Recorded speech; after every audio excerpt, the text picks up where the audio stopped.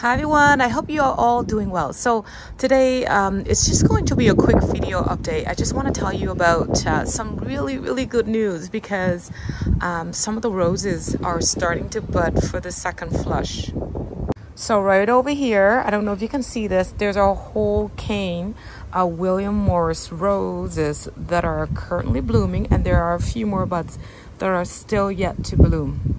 And I don't know if you can see, but there is a Japanese beetle that's on here. So just give me one sec. Let me just grab it and put it in a little container of soap water. So I wanted to tell you that this year, actually for the first year in many years, I can't even remember for how many, that we have very few Japanese beetles feeding on the roses. So because of that, I am able to see these in bloom during the second flush. Normally everything that comes out gets fully eaten before they even get to open up. So I'm just so happy to see these blooming beautifully. I came out this morning and they were just really fresh looking. Now some of these are starting to fade because the last couple weeks we've had so much rain, especially the heavy rain that we actually had last night. So some of these yesterday were really fresh, but today you can kind of see that they're starting to fade rather quickly. But I still have some very beautiful looking healthy buds right there. So hopefully I don't get any more Japanese beetles in the next few days, because that's going to be what's going to kill them. So fingers crossed. So these roses are just really pretty, and I think at this time of the year, I think they are just absolutely gorgeous.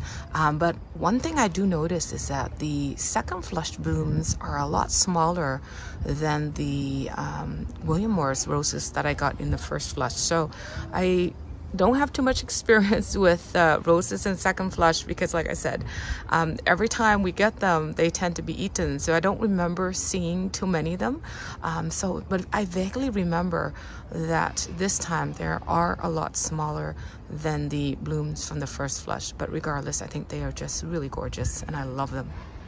Here is something else that I'm really loving at this time of the year. This is the blooms of the firelight titbit, and I don't know what it is, but perhaps it was because I didn't get to see them last year at this time. So right now, when I'm looking at this side of the garden, my eyes are drawn to these firelight titbit.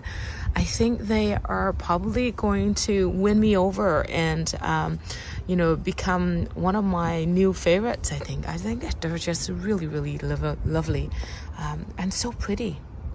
And I think the entire plant is just really gorgeous. I love its strong stem. And even though the blooms are compact and dense, the panicles, I mean, are compact and dense, the stems are holding them up. And I think that's just something that's very rare in, you know, a full panicle type of hydrangea like this one.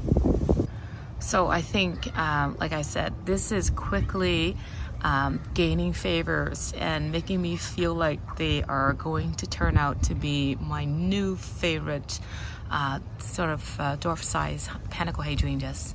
And I also cannot wait to see how the color changes into fall, because last year they bloomed so late for me that I never got to see how the panicle or the florets change color. So I'm very excited about that.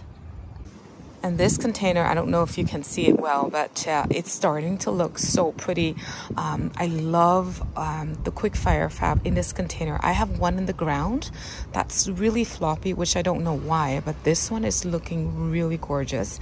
And believe it or not, all of these stems are actually new, except for the one that I have on this side. This was the original stem that I had in the spring, and it grew you know, two panicles here, but the rest of the entire plant are new branches that came up since the spring. So I am really amazed at, you know, how strong these stems are here in this container, but for some reason in the ground it's not doing as well. So I don't know what it is, but I'm really loving this so far. And like I said, because the branches are all new. So all of these panicles are just recently formed, and they are starting to open. So they are a little bit behind the one that's in the ground, but in terms of the strength of the stem and the amount of panicles that are about to open, I'm really excited to see how this corner is going to transform in the next couple weeks. And another thing that I also want to address, I think some people have asked me about this before, is the yellowing of the leaves in the hydrangea when they're blooming okay. So I don't know if you can see, but I have one in here. See that? That's yellow, and that's okay. It means that the leaves is just not getting enough water, and the plant is actually perhaps still developing roots, and it's unable to, get the water to the entire plant. And so at the plant, instead of sacrificing a bloom, which is happening all over, it actually sacrifices some of the leaves so that it has enough water to provide for the entire plant, keeping the panicles, the florets, all healthy and beautiful for us. So hopefully I've helped to clarify this misconception about yellowing the leaves, and allow you to feel more confident about the plant, because like I said, a few yellowing of leaves at the time when the plant is forming blooms and blooming, it's actually okay. So I want to show you something else that you might notice that it is not healthy for the plant to have. So if you look closely here, you'll see that I have some leaves on this branch that is starting to yellow on the outside, and it's got some brown spots like that. See that? That is actually a sign that the plant is not getting enough water. Okay, so for me, because I don't know if you remember, but this one is a self-watering container that I have, and normally I check this every, I would say, week to 2 weeks or so, and every time I water it, I give each of these containers about, I think, 4 to 6 liters of water, depending upon which container or which self-watering container I have. But this one I think typically gets about 4 liters. So I just try to push it now, and it's feeling really, really light. So I am thinking it is not getting enough water, and that's why the plant is starting to look like it's dehydrated. So I'm just going to quickly stop the video here and fill up the self-watering reservoir and come back and film it. So here it is, looking all happy, and well, hopefully it will start to look more happy. But I'm also starting to notice that these calabracaras that I grew from seed, they're a little bit dried up as well. So possibly they're not getting enough water, and that's probably the reason why. So I don't know if you know, but there is a little opening here that I actually and I just fill up the water through there with the hose or with a can. But anyway, I have more foliage that are starting to look like that as well. So hopefully that's going to rectify soon, and the plant will be able to do better in the next few days or so. And here's a beautiful plant or container of calabracaras that I grew from seed. I just love this beautiful shade of pink. And I don't know if you noticed, but this one, because I planted it from seed, so it started blooming for me a little bit later than the calabracaras that I have in the hanging basket. So this one, I haven't cut them back yet. So normally I start cutting them back when I start to see some death growth from kind of below. So this one is still doing well, so I think I'm gonna hold back the cutting back. But the ones in the hanging baskets, I did cut them back in the previous video that you saw, and they're actually thriving and doing so well right now. And here's one of these hanging baskets that I cut back in the previous video. Look how full they have gotten. So all of them are starting to look so good, and I think, you know, with that refresh of fresh potting mix or compost like what I've used, and a little bit of slow release fertilizer, it just give it so much new life, and the plants are doing so much better because of that. And at midsummer, I think the most beautiful, you know, fluffy white panicles that you see on the limelights are just absolutely stunning. And looking at the limelight panicles right now, I don't know if you can see, but you can kind of see that the foliage on the limelight looks a bit flat. They're not rigid like some of the other foliage that you see here, like here. But some of these up here look like they're dehydrated. So normally that's a sign that it needs deep watering. So normally the way that I do is I take the hose right to the base of the plant and I soak the entire you know, like the entire space around the limelight. And if possible, I normally extend it as wide as the canopy. So I soak the entire thing and I leave the water hose running on low for at least 10-15 minutes. So, and once I do that, all of the leaves of the foliage here would perk up and the plant will look much better. But anyway, that's just sort of a sign that I look for, because I would say in the last couple of weeks, I haven't had to water the garden all that much. So, you know, when this happens, that's when I know it needs a good soaking. And also the bulbul panicles are actually looking gorgeous at this time as well. I love the mix of the older panicles here. I don't know if you noticed, but there's a hint of pink on them. And these are some of the fresh new panicles that have just recently bloomed. So they are more in a sort of whitish with the hint of, greenish color, but you can so tell that there's a little bit more pink in some of the older panicles there that are looking really pretty as well. And right behind these bulbul blooms, I don't know if you can see, but I actually have a few blooms of the Shropshire lad roses blooming. I actually wasn't sure that I was going to get to see them at this time of the year because of the Japanese beetles, but I've been just so lucky in the last few days to have seen a few beautiful blooms on here, and I still have a few more that are blooming. So I'm really happy that I got to see them. And I don't know if you can see, but the buds on here looks really pretty as well. I love that sort of peachy pink color of the fresh buds there. I think that looks really pretty. And I'm also loving the contrast of this fresh, chartreuse green bulbul panicle against the peachy pink of the roses buds as well. So pretty. And just now, while filming, I just noticed that there are a few of the rosemary roses that have been broken. So there's one here, and there's another one here as well. I am so sad because these are beautiful blooms that are about to open. Oh, darn it. Okay, so maybe it could be squirrels or something. I'm not sure what it is, but maybe I think possibly squirrels. Squirrels tend to like to climb down the trellis and around the base of these plants. So anyway, I have to prune that back and hopefully they will reflush and form new blooms. But I still have a few more that are forming as well. So fingers crossed I will see some more blooms this year. But as we head around here, you can see this beautiful firelight.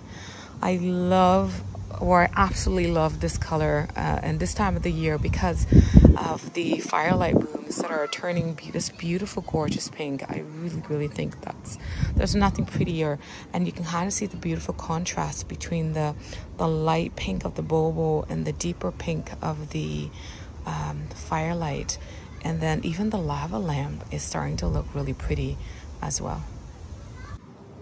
And this lava lamp flare hydrangea is gorgeous, and I think it's one of the most stunning plants right now.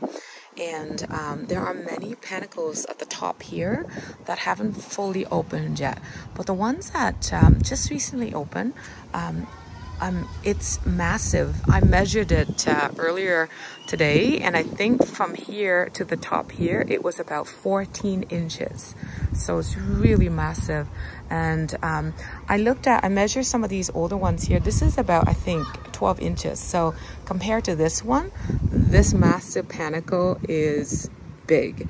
And I don't know what it is, but I love these lace cap panicles. For those of you that know me, lace cap panicles are sort of almost, I would also say that they're almost one of my most favorite, and it's because they attract bees and butterflies to the garden. So I think for me, anything that attracts bees and butterflies, it's a win-win for me. So I really love lace cap panicles, and loving the fact that the panicles have that sort of you know, two-tone color. You got the deeper pink at the bottom and that gradual lighter pink, and then the white at the tip there. I think that's just really gorgeous. And I'm also loving this view with all of the contrast between all the beautiful panicle hydrangeas, between the firelight and then the lava lamp. And then as you come around this way, you'll see the beautiful blue jangles that are purple and pink in bloom. And then on top of that, you got the bobo panicles that are starting to, you know, pink up a little bit, a blush tint of blush pink. And then you got the firelight, more bobos, and the beautiful limelight here as well. Isn't that gorgeous? I think that's just really one of the most beautiful thing in this garden at the, this time in the evening. And right behind this bobo tree, you see that this is the eglantine roses. And like I said, I'm also excited about this one as well, because I actually have tons of buds on here. And so I'm just really thrilled to be able to see them at this time of the year. Anyway, I can't express how happy I am to be able to see the roses in second flush blooming on these. So really excited. And right behind this firelight and the bobos that I have in front are the 3 Litchfield Angel roses. And I actually have tons of buds on them, and I'm just so happy again. But I do have a little infestation of some kind of caterpillar that's feeding on them. But I'm looking and I'm seeing that this one's okay. It seems like they left the blooms intact. This one's okay. But I'm looking at this one. I don't know if you can see it, but any bloom that I had on here is actually gone. So I am hoping that whatever is eating the foliage, right, do you see that? It's not eating the flower buds, because I really don't actually want to spray these because I don't know. I'm just hoping that the buds will be okay and they will start blooming. But anyway, I'm just so excited to be able to see, or hoping that I will see all of the buds on here bloom for me very soon, because this is actually you know, one of my favorite things in June when they do bloom. So I'm really excited about that. I've actually got a couple that's currently blooming right now. Here's a beautiful one. Is that pretty? And again, I think these blooms in the second flush are a little bit smaller than the one that I had in the first flush as well. But can't wait to see them in full bloom. So pretty. I'm also loving the chartreuse green and that sort of combined effect of the white on the limelight panicles and this limelight as well. So pretty. And you can kind of see that this one too needs a little bit of deep soaking of water, which I will do after I finish filming this video. And for those of you that are wondering why this one has more of a chartreuse green than the other limelight, well, this one actually, it's actually blooming a little bit behind compared to the other limelight. So the color on these panicles are more of a green right now. But there are some that are fully white. And right behind these bobos, I have a little quick fire. And you can kind of see the lace cap panicles there right behind. They look different than the bobos, right? So they've turned on really beautiful pink as well. I think that's really pretty. And because they're not getting enough sunlight, so they're not blooming as early as the quick fire that I have in the front of the house. And from this view, I don't know if you can see, but the panicles on this bulbous hydrangea were all broken from the storm that we had a few days ago. We had that heavy wind, and it actually toppled this whole container over, and it broke off all of these stems up here. So I did cut them back just to kind of prevent it from further damage. But I did manage to save 2 panicles on here that are starting to look so pretty. Look at that beautiful pink color on these. I think that's really pretty. I think it's loving this container and loving this space as well. And also you can kind of see the container. I actually also forgot to you know, fill up the self-watering container, so the leaves are starting to burn a little bit as well. So I did fill up the water here earlier as well, so hopefully this will start to look nicer, and the bulb will be okay. So that concludes today's video. I want to say thank you so much for watching. I hope to see you all next time. Take care, everyone. Bye bye for now.